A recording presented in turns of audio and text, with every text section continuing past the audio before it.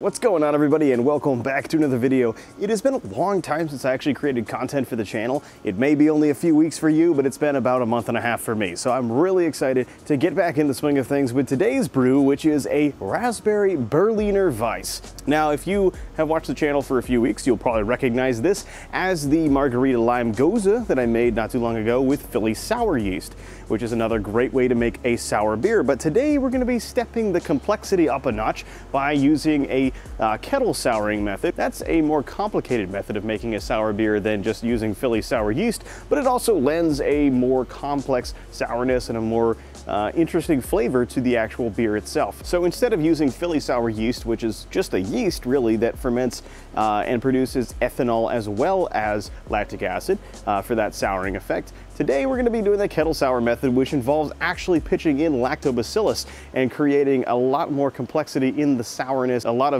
different flavors that you would not get from just simply adding lactic acid to a fermentation like you would with Philly sour. So I'm very interested to see what happens. This is the first time I have ever done a kettle sour too, so it should be really fun. This is kind of one of those beers that I've been meaning to do for a couple of years and just never got around to.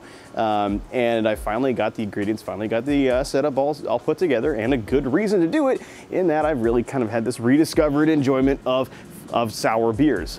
So I'm really excited to get into this. Let's stop babbling and get going with this video. Before we jump into the recipe though, I would like to thank both Northern Brewer and Clawhammer Supply for their support of the channel. So Northern Brewer, got all the ingredients from them. They're a great place to shop for ingredients. I recommend you check them out. As well as Clawhammer Supply, they manufacture the system that I've been brewing on. Today we'll be using the 10-gallon 240 volt brewing system, and it is a electric system that can hold a very specific temperature for a long time, so that's absolutely perfect for kettle souring.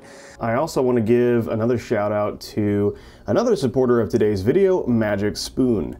Magic Spoon is a cereal company that aims to provide high protein and wholesome benefits in a breakfast cereal while still reminding you of what it used to be like as a kid when you ate those nice sugary delicious cereals. Magic Spoon has 13 to 14 grams of protein, 4 to 5 grams of net carbs, and 0 grams of sugar. It's also keto friendly, gluten-free, grain-free, soy-free, wheat-free, and naturally flavored. This variety pack here comes in 4 delicious flavors, which include fruity, frosted, cocoa, and my favorite, peanut butter. Let me tell you, it tastes delicious and it really brings back some memories. And Magic Spoon is so confident in their product that it's backed by a 100% happiness guarantee. So if you don't like it for any reason, they'll refund your money, no questions asked. So click the link below or scan the QR code on screen and use the code APTBrew for $5 off, or go to magicspoon.com/APTBrew to save $5 today. And thanks again to Magic Spoon for helping sponsor this video. So Berliner Weisse is a really simple beer. It's a very low alcohol beer. Most examples are less than 4% alcohol. So the grain bill is really, really small. Again, very similar to this gose, it's a part barley malt, part wheat malt beer. So we're gonna go with another 50-50 blend on this one and use 3 pounds each of Rahr premium pills and Rahr white wheat malts. This should get us an ABV of about 3%. For the hops in this one, Berliner Weisse has an insanely low level of IBUs. If you brew it with a traditional method instead of using the kettle souring process, you actually have to add such a low level of IBUs because you don't want to inhibit the growth of the lactobacillus, which is going to sour the beer. So with a kettle souring process, we can kind of get around that, but I'm still staying true to the style and only adding about 4 IBUs worth of Hallertau Mittelfrühe, which is about ½ an ounce going in at 15 minutes. And a good reminder on this, 15 minutes is the length of the entire boil.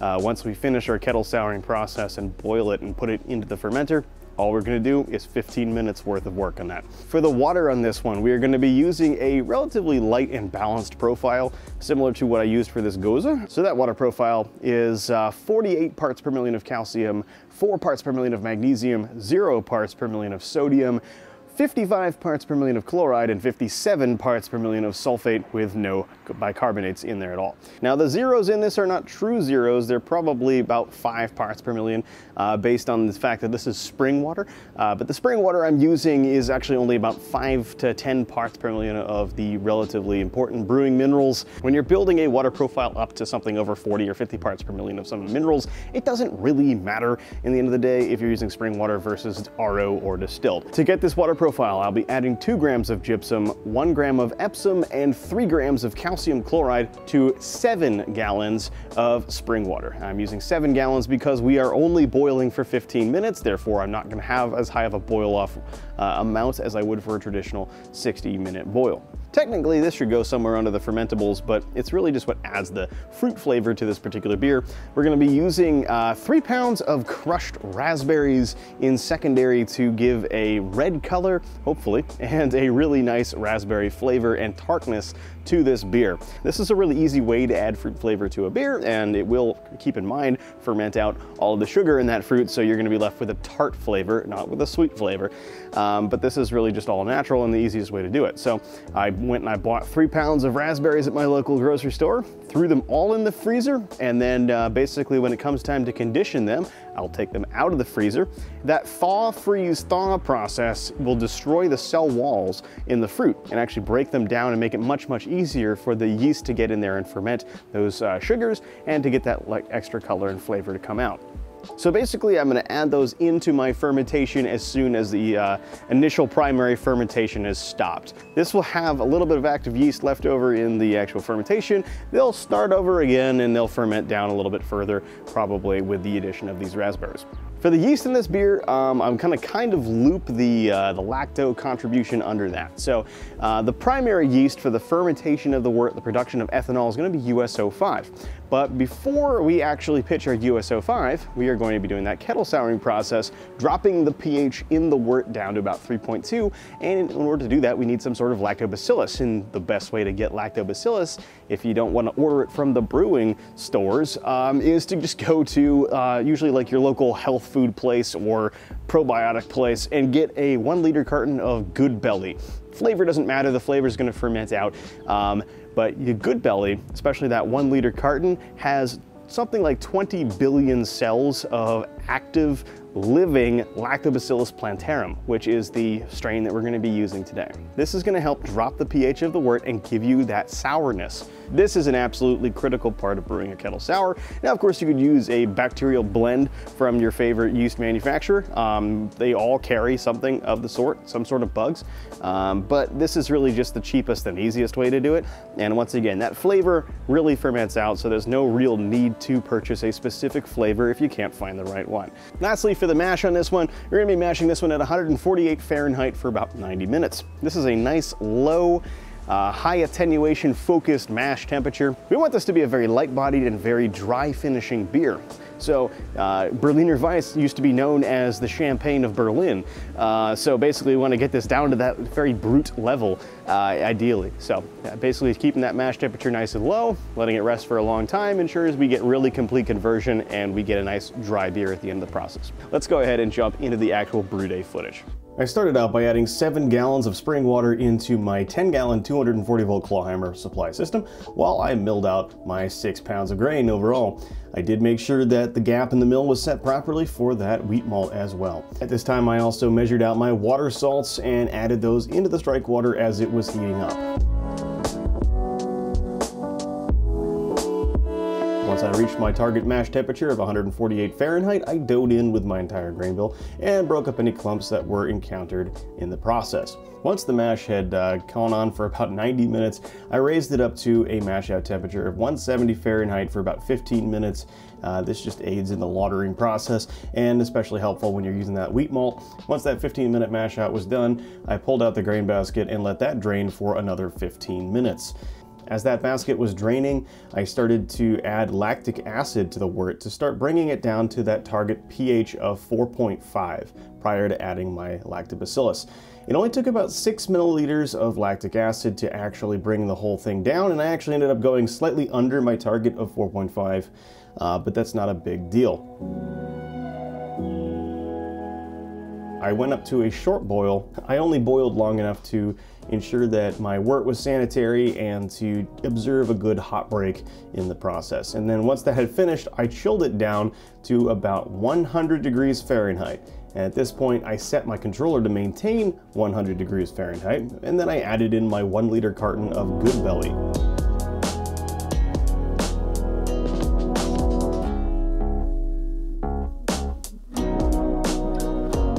At this point, I added some CO2 into the headspace of the kettle, and I wrapped everything up in plastic wrap to ensure that it was airtight. And just to be extra sure, I also taped the outside of the kettle rim with some duct tape.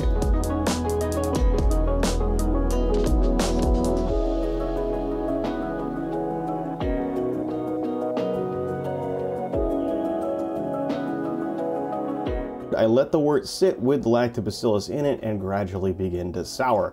I took regular pH measurements about every 12 hours, and I found that actually only 36 hours later I had reached a below target level of about 3.15 for my actual final wort pH. This is a little more sour than I intended. I was hoping for 3.2, but 3.15 is not that far off. At this point, I didn't want to risk the wort getting any more sour, so I stopped the kettle souring process and I continued the brewing process to get it into the fermenter a short while later. So all I did here was unwrap everything in the kettle and bring everything up to a boil.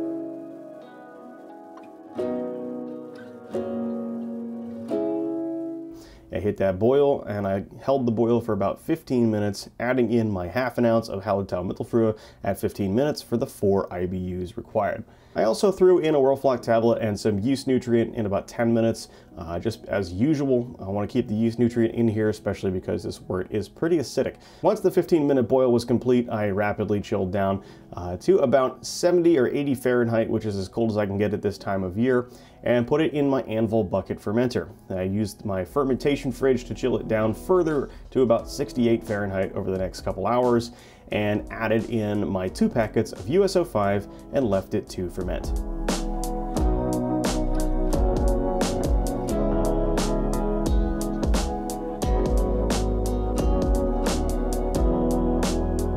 So for the fermentation on this beer, I'm really going to just focus on how to make kettle sours, not necessarily how to make sour beers. I've kind of already touched on that slightly when I talked about it in my Goza video, so if you want a little bit more detail, please go check that video out.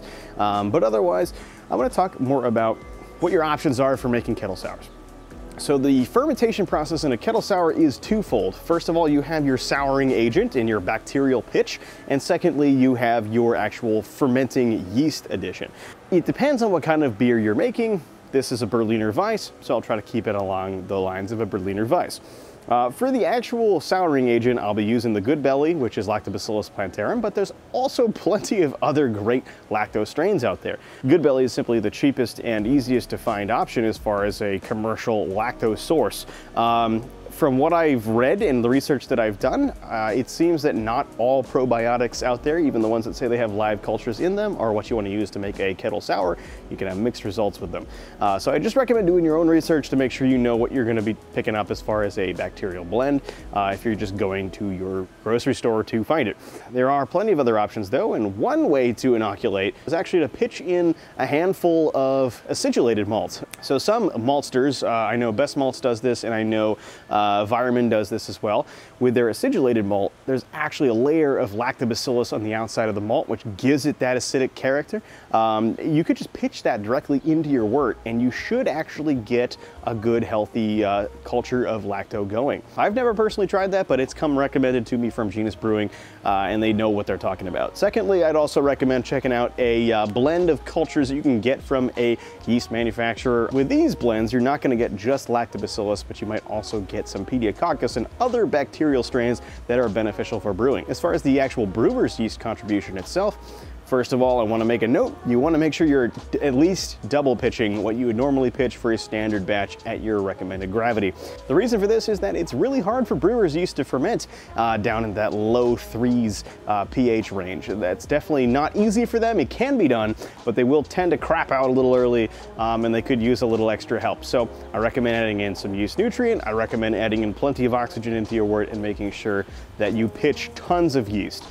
So that's why I'm going to be adding the 2 packets of USO5 that I'm using. But as far as the strain choice, really you can go with any solid brewer's yeast strain that is nice and clean. So for a Berliner Weisse, despite it having Weisse in the name, you're not actually making a Weisse beer, so you don't need to use Weisse beer yeast. You really just need to use something clean and simple, because otherwise you're gonna get a lot of competing flavors in there. You're gonna get yeast characteristics that compete with the sour character as well as the fruit addition that you're adding in. That's not traditional, of course, but it's something that I wanted to do, and I don't want things to compete with that. The easiest way to do this is really just to use a clean fermenting ale yeast like USO5 or the Chico strain. Of course, though, if you want to stay continentally focused, you can use something like the German ale strain, a Kolsch strain, an alt beer strain. All of those things work really pretty well. At the end of the day, you just want something clean. Pick your favorite clean yeast, throw it in, and just make sure you take care of it. So just to recap, I'll be using Lactobacillus plantarum in the form of Good Belly to sour the wort, and that'll be at about 100 Fahrenheit, probably for about 2 to 3 days. And then I'll be fermenting it with USO5 at about 68 Fahrenheit. Again, that double pitch on that, 1 to 2 weeks is probably enough time for it, just because it's gonna be struggling with that acidic environment, and it might take a bit longer than usual. At the end of the day, though, it should get to a nice final gravity.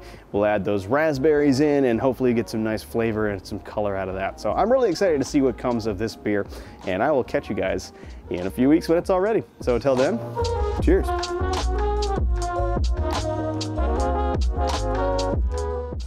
Fermentation for the beer went really fast, actually. I guess the 2 packets of yeast was still more than enough to combat the acidic environment. I saw myself hitting final gravity in about 8 days. Once I saw that final gravity getting really close, I added my 3 pounds of raspberries, and I took these out of the freezer, let them thaw, and smashed them up with a sanitized potato masher, put them in a bowl, and then added them to a hop bag because we wanted to minimize the amount of gunky fruit material, because that can clog up some dip tubes and stuff. So I left those in the beer for another 3 days or so, and that allowed additional fermentation to take place and turn the beer a really nice pink color. I think the raspberries potentially added about 0.5% of alcohol to this whole thing, although I'm not really quite sure. So the beer is called Ein Berliner Weisse, and it comes in at 3.6% ABV, plus or minus, and about 4 IBUs.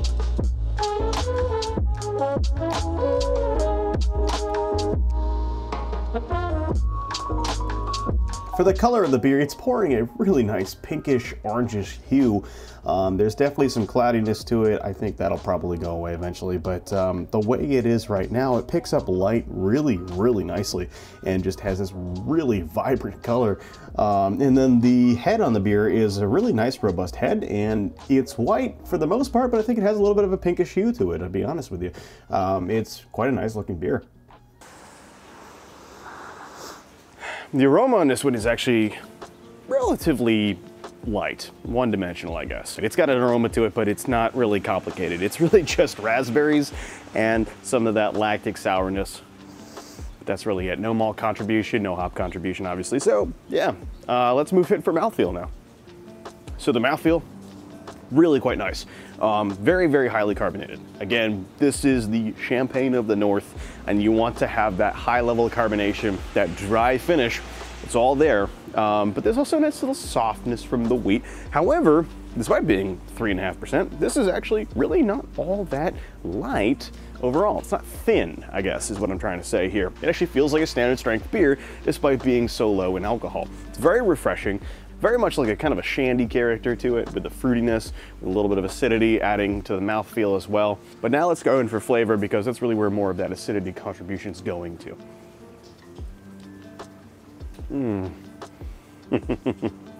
So, with this flavor,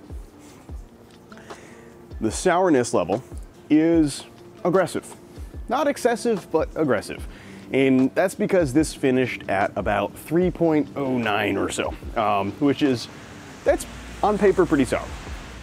Now, while my Gose that I made not too long ago finished at about the same range, this feels a lot more sour than the Gose does. There's a different characteristic to this acidity. It's much more of a mouth puckering kind of effect, and it feels a bit sharper. It feels a bit more, not harsh really, it's actually quite pleasant, but it feels crisper in a way. It's really quite pleasant, and definitely there's a layer of complexity in there that's not present from just using plain old lactic acid via Philly sour. So this is actually really quite nice. The acid character of the Philly Sour kind of was very short-lived. This actually kind of lingers a little bit in the mouth. You get a little bit more of that kind of souring effect over time.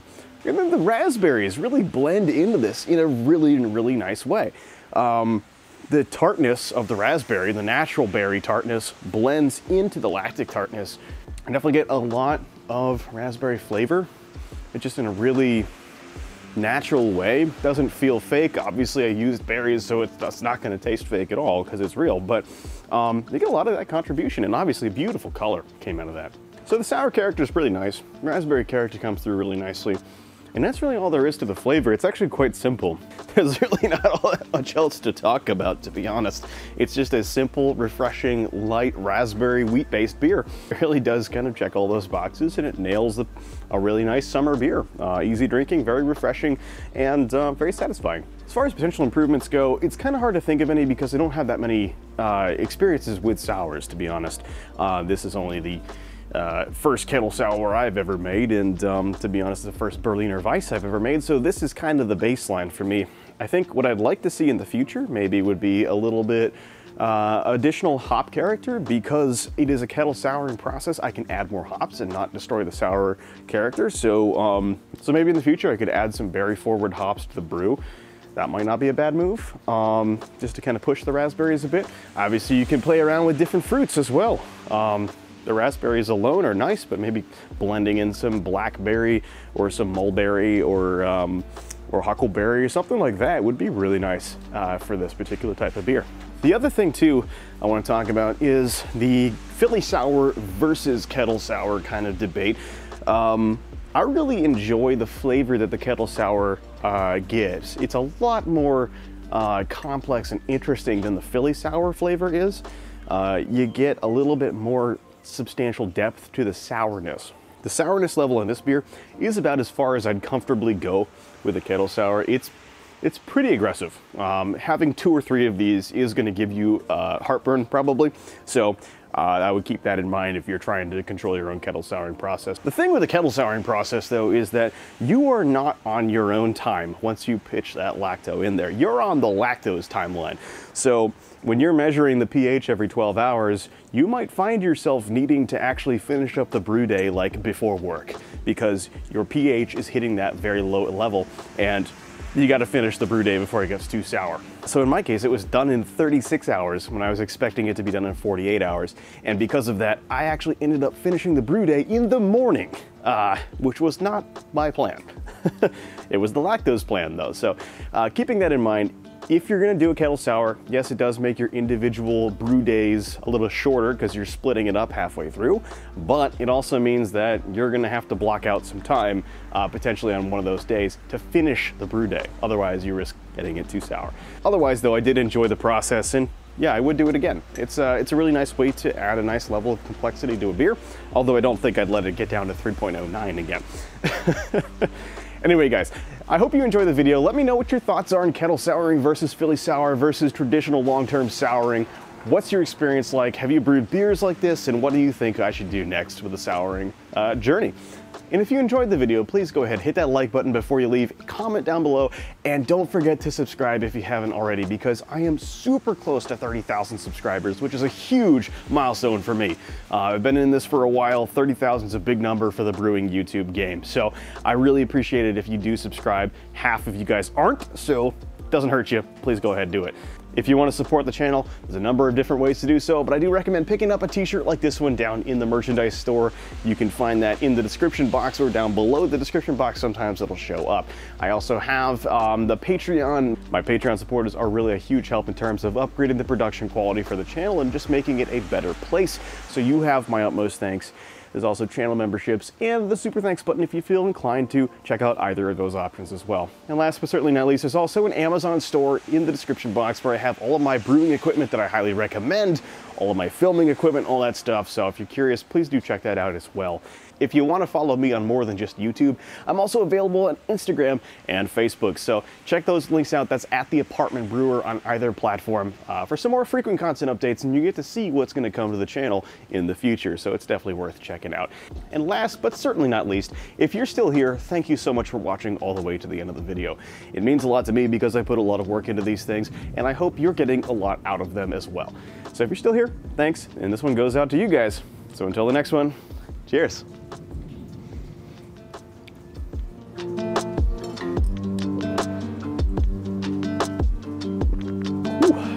Sour beer chugging is kind of hard.